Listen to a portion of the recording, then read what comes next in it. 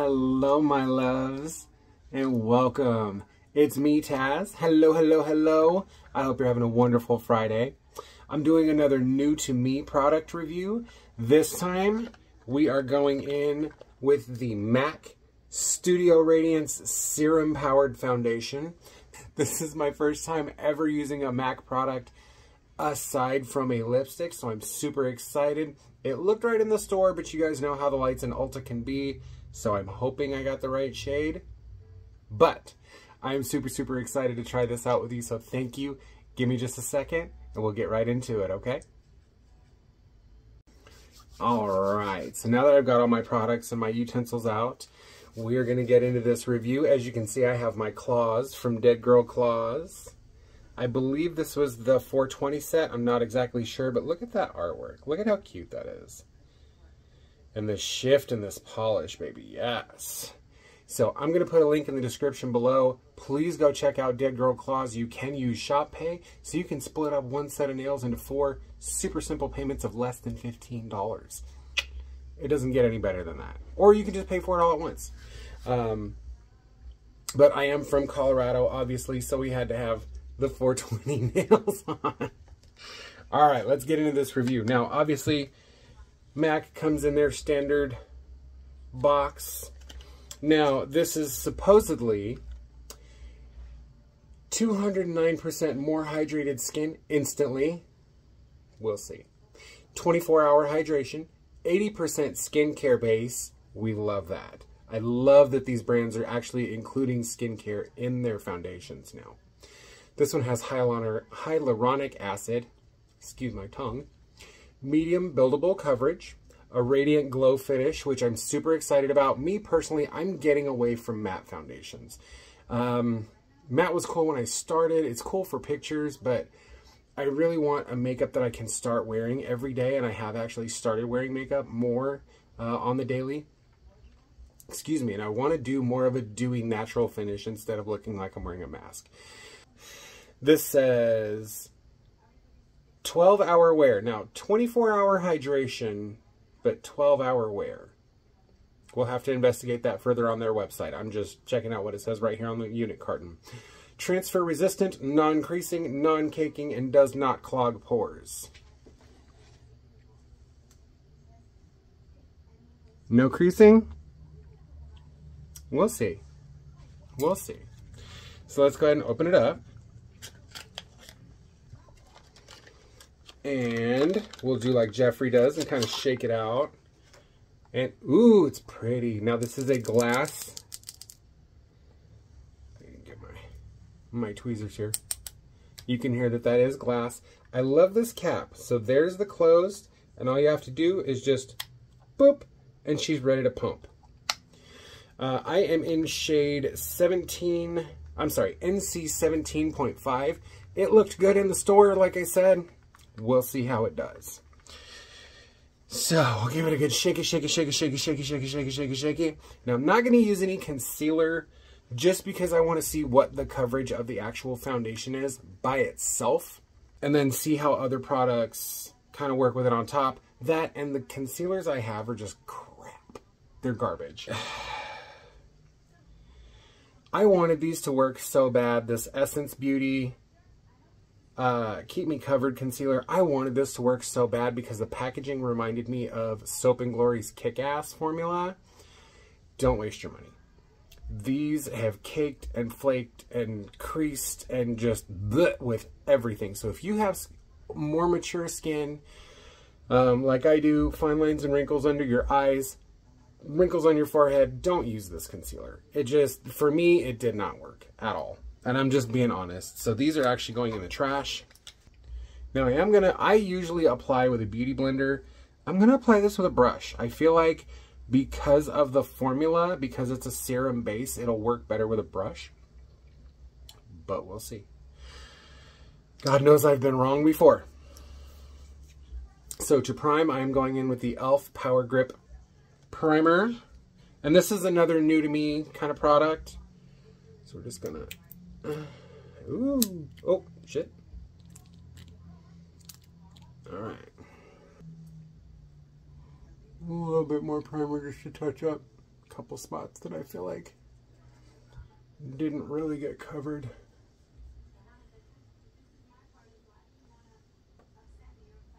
As well as they should. Oh. Right here in the creases.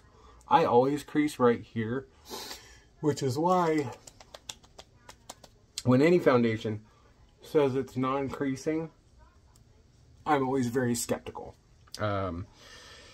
Just because of my skin. Like, baby, don't get my hopes up. Don't get my hopes up. As you can see, all my Botox is worn off, but my crow's feet still look good. We're still good over here. The forehead, it's still not as bad as it was before getting the Botox. But yeah, it's still not as bad as it was. And I got my Botox, what, November and December of last year. So we're still looking good. We're still okay. It's like 6 to 8 weeks. It's supposed to have maximum effect. But I mean, it's still not terrible. I'm not really upset with it. Miss Tina Martin with Angel Face Aesthetics. I love her. She's the only person that I will ever let do Botox on me. Yeah. So, I don't know. We might get more soon. I don't know. Like, I want it. I like it. But, I don't know. So, on to this foundation. So, we're going to go right on the back of my hand. Oh, here it comes. Ooh. So, I'm just going to start with a 3. Ooh, okay. I like the consistency a lot. I think we actually did get the right shade. We're just going to dip, dip, dip. No cuts. Ready? Here we go. Ooh, yeah, that's really light. Maybe it'll dry down. Ooh, yeah, that's way too light for me. Okay, well. Okay, I'm not crazy about how that brush did. But baby, look at this coverage. Yeah, okay. Blurred out my pores quite a bit. It feels very serum-like on the face, which I am absolutely living for. And I am actually going to go in with my stippling brush.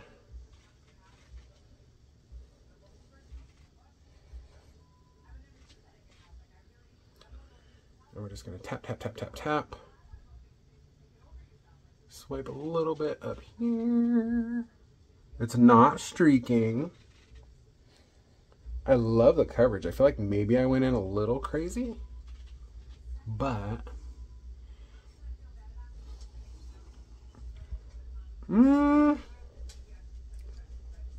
we might have the right shade. I don't know.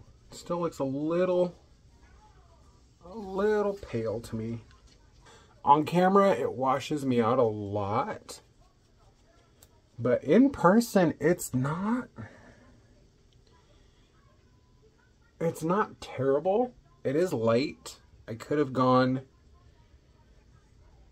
maybe a shade darker.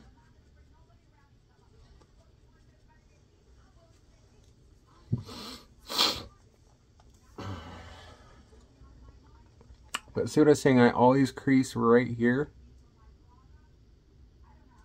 Always. I always crease right there.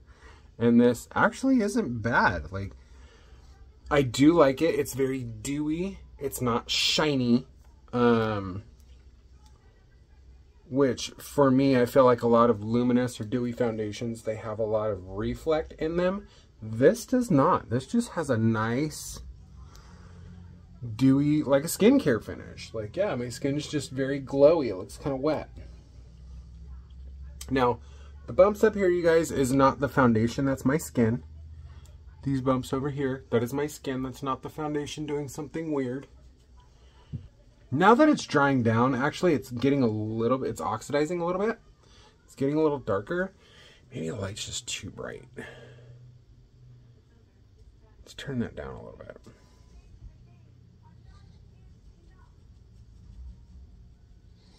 There we go. That's better. Okay. So it's just that beaming light, that real bright white light. It feels good now that it's drying down. It's very light. Yeah, it has a very serum-like quality to it. Yeah, it feels good. It feels really good on my skin. I'm actually really, like, that feels great. Okay. Okay, bitch. Okay, well, I'm glad we didn't get that on camera because I almost fell on my face. You ever be filming a video and everything's going great and then just all of a sudden stuff starts falling apart?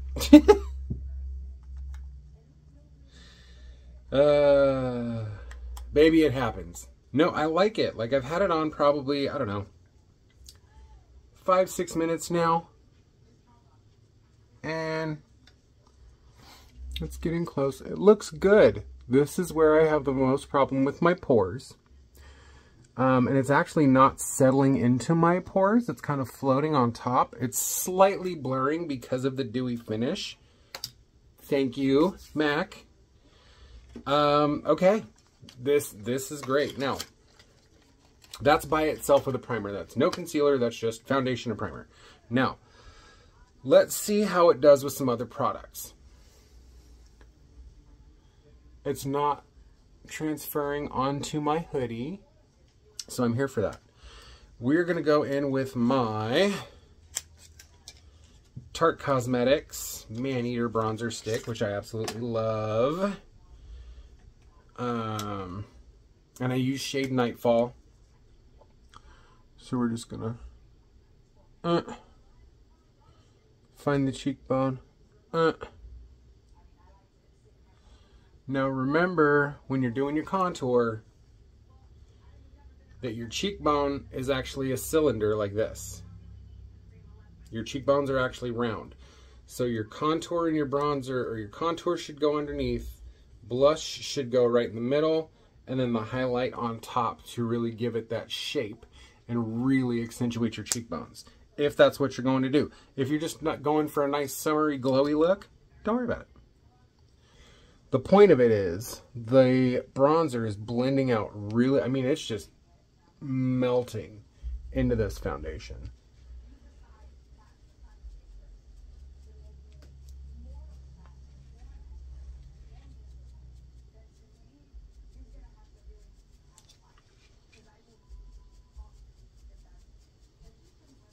Here we go. Blend this out. I mean, it's pretty. This is definitely, that's not normally the brush I use to do this, by the way. Here we go. There's my right brush, that's why. Right tools for the right job, kids. Always. Boop, boop. Boop, boop. Boop. There we go. That's better. Okay, now fix this up a little bit. I mean, that's just kind of there. It's not as noticeable. Okay. Then the nose. Just gonna buff that out.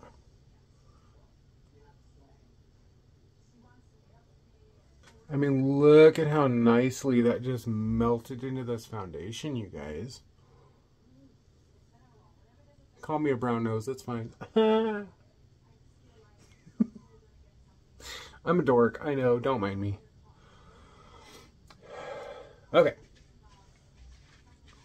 That disappeared. That just melted into this foundation so flawlessly.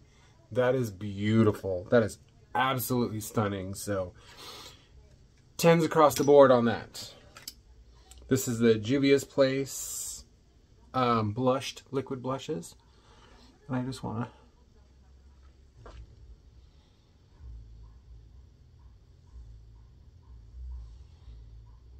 I just want to do a little bit because I don't want to take away from my foundation.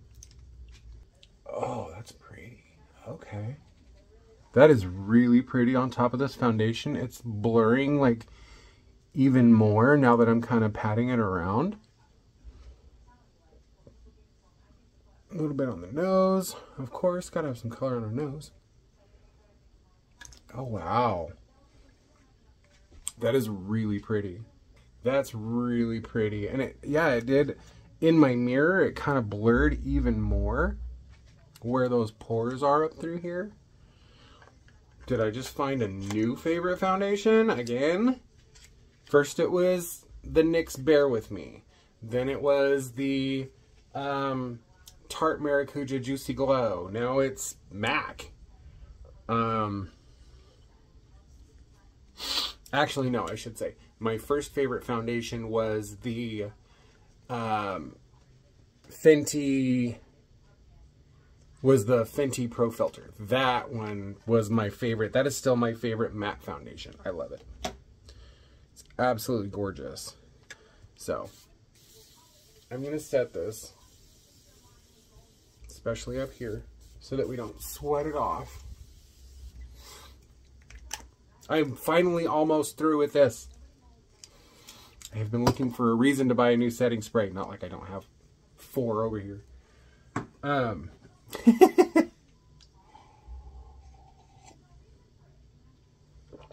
Baby, let me bring...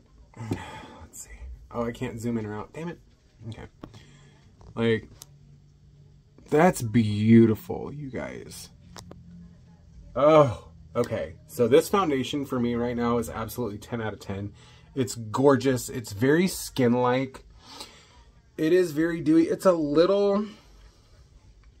I don't know. Maybe it's just because of the light in my mirror. It's a little wet looking. So hopefully the setting spray might help with that. Or we'll just have to go in with another setting spray. Kind of dry it down a little bit. Hopefully mattify it a little bit. Also, if you have a foundation that is too wet looking or too shiny or whatever it may be, you can mix it with a powder like the, what is it, the KVD? I think it's KVD. No, I'm sorry, the Urban Decay Velvetizer, which I happen to have right here. Something like this. A very, very fine milled powder. And this is actually made to be mixed into a foundation to make it matte. So if you're too shiny, try just a light, very light dusting of powder just to bring the shine down a little bit. I wouldn't recommend blotting paper because that can actually pull some of the foundation off or actually loosen it from your skin. And then you run the risk of it moving. So I might set this just a little bit. There we go. That's better. No, it's just me sweating. Okay. That's looking better. It's just hot because I'm sitting in a really small room with a hoodie on. And a ring light and a mirror light. And not the most conducive conditions. Now, let's see. Here's the test. Oh. I mean, it creased. But not nearly as bad as some other foundations. And remember, I also didn't use concealer. I normally put concealer right there to help with that. So, yeah. I mean, we've had this on for, what, 20 minutes? Closer to a half an hour now? I'm kind of here for it. Kind of here for it. So, next is ice. And I'm just going to do a simple, nothing major. I'm just going to do a really simple eye with my Profusion Moonstone palette, which is on special right now on the Profusion website. It's this one, the Moonstone palette, and another palette that has a lot of primary colors in it. They're both, I believe, 42 shades, and they're on sale for $30 for the bundle. So go grab it. I'm going to grab one right as soon as I'm done filming this video for a giveaway. Like I said, I'm not doing anything crazy with this because it's all about that base. Oh, sorry. I couldn't resist. Don't come at me. Okay. All right. Okay. Now I'm just going to finish this up with some Wyoming Winter Lip Oil and call it a day because we've already gone way too long.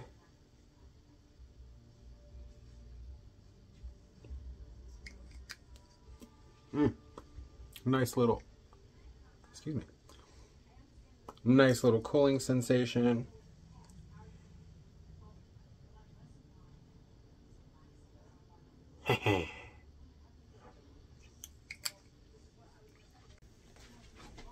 All right, so here we are. This is it. Everything has blended flawlessly. Everything has settled. We're looking good. I'm actually going to hit this with some all-nighter just real quick because I actually don't want to take it off. It's so pretty. Whew. God, that sprays a lot. I forgot about that. So, but final thoughts on this foundation. I love it.